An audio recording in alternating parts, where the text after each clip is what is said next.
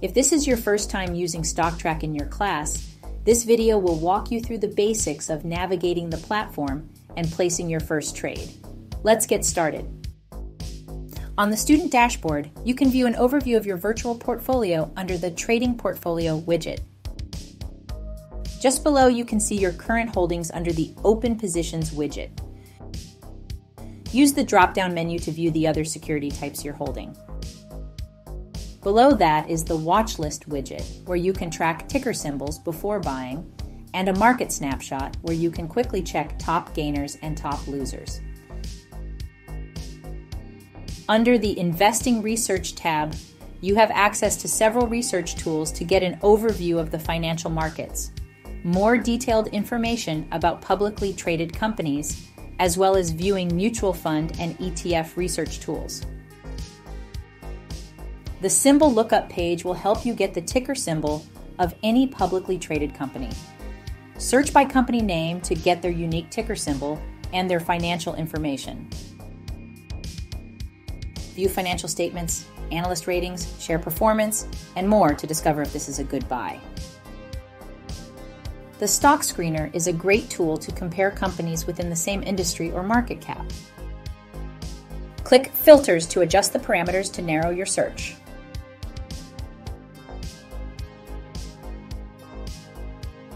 When you're ready to place a trade, click Stocks, ETFs, Cryptos from the Portfolio Simulation menu.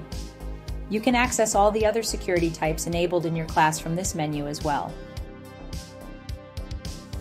On the trading page, you can update the security type, region, and exchange at the top of the page, depending on what's been enabled in your session. Next, enter the ticker symbol. The interactive chart will display the company's recent price history to help visualize what price to set. Under Action, choose whether you want to buy, sell, short, or cover when placing a trade. Update the total quantity you want to buy in the field just below.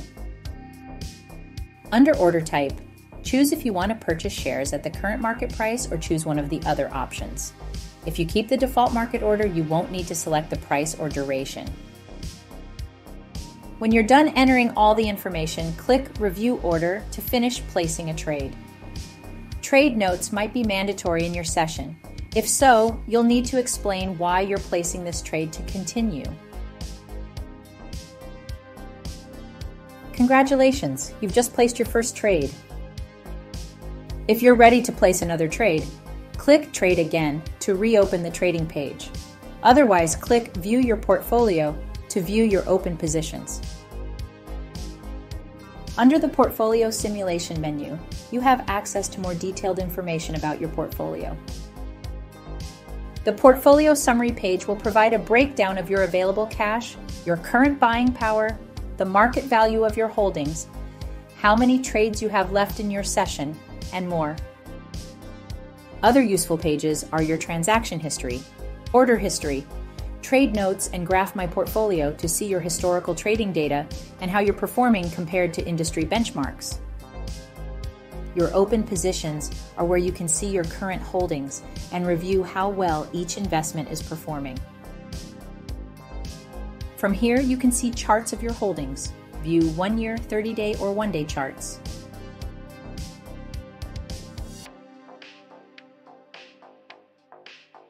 Under the Standard View, click the icon beside the ticker symbol to view more detailed information. In this financial simulation, the real-time data has a 15-minute delay to respect the rules of the stock exchanges. So, after you place a trade, it will take 15 minutes for the pricing information to appear on screen. If you're holding other security types, you can view your other holdings by choosing the right type from the drop-down menu.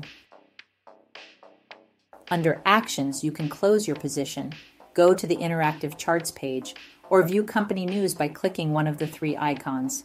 Click the first one to return to the trading page to sell off all or some of your shares.